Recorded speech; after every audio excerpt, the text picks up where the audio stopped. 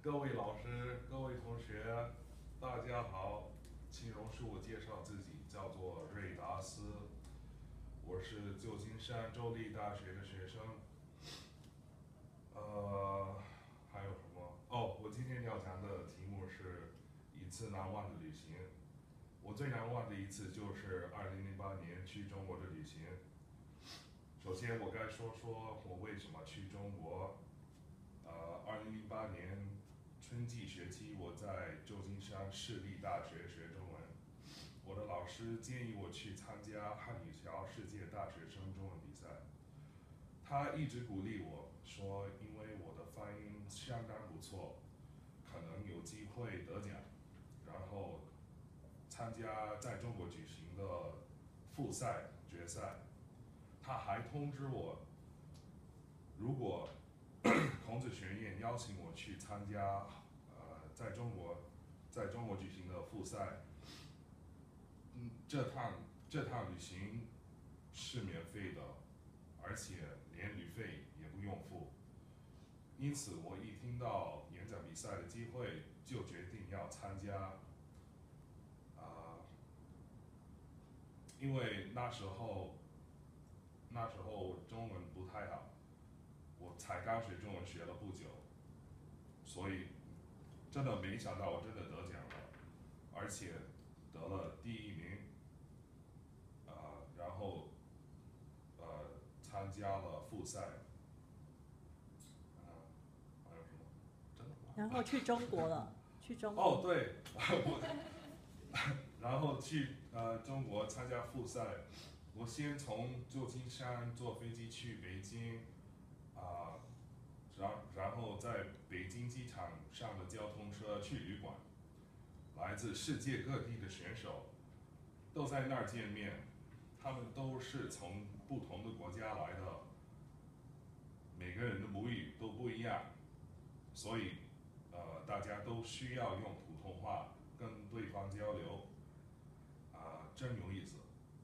除了参加比赛以外，我们选手还有机会到中国的有名的地方和名胜古迹，比如长城、故宫、全聚德等等。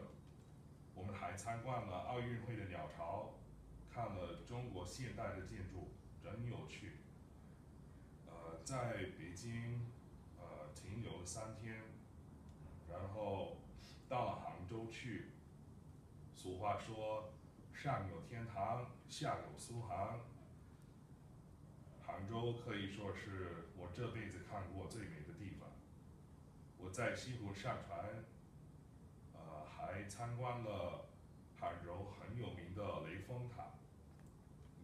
李小龙最后一部电影《死亡游戏》就是在那儿拍的。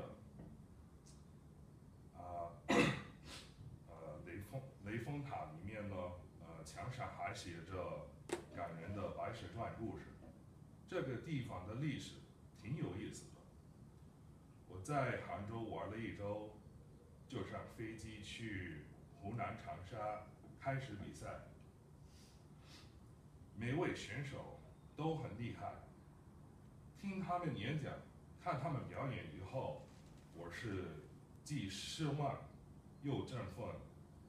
失望的是，我中文水平跟他们的有天壤之别，感觉自己不够努力。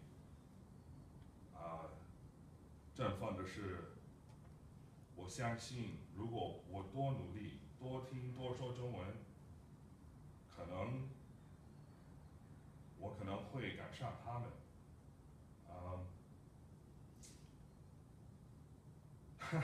不出所料，我没有进入决赛，但是我仍然玩得很开心。我在中国看了很多地方，吃了最地道的中国菜，还认识了很多新朋友。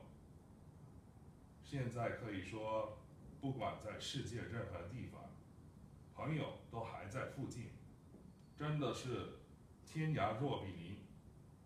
这就是为什么那一次的中国之旅是我最难忘的旅行了。谢谢大家。